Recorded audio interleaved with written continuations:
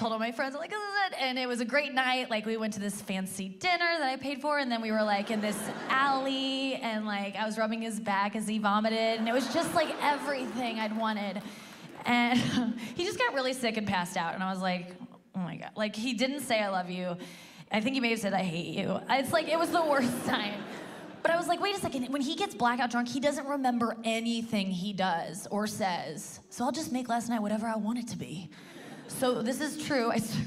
I woke him up the next morning and I was like, hey, do you remember what you said to me last night? He was like, no, I'm sorry, what? And I was like, no, you told me you love me. And he was like, I did? And I was like, yeah. And he was like, okay. That's it.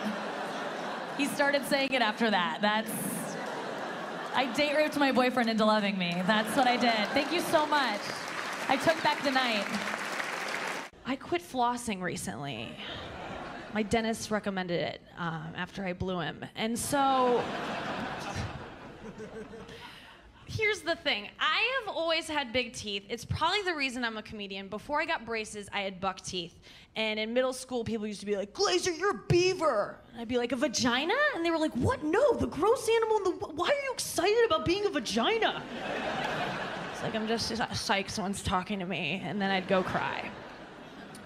So I have a complex about my teeth, and they're still big. So I told my friends this before I gave a blowjob. I'm like, I'm gonna scrape some D. I know it. And